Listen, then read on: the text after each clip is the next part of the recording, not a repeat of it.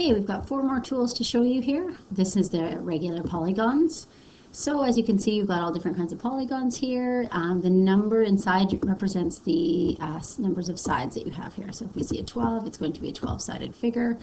Again, you have your arrow here, so we can go all the way up to 16-sided.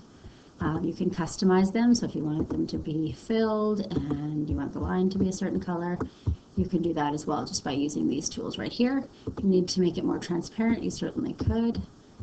First, I would need to click on my shape, and then I can adjust my transparency level.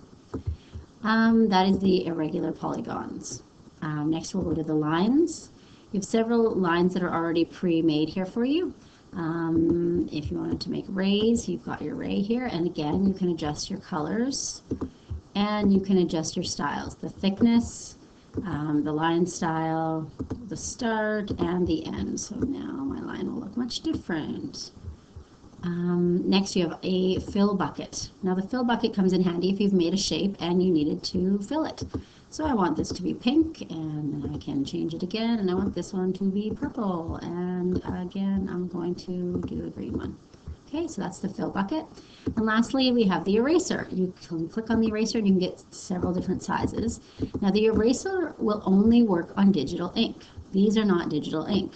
This is digital ink. So if I use my pen and I have written something, then if I use my eraser, I can use the digital ink here. This one gives you a bigger area that you're erasing at once, and you can see that this one will be much smaller for more precise things. Again, those gestures, if you circle whatever you want to erase and then tap the center, it'll erase everything.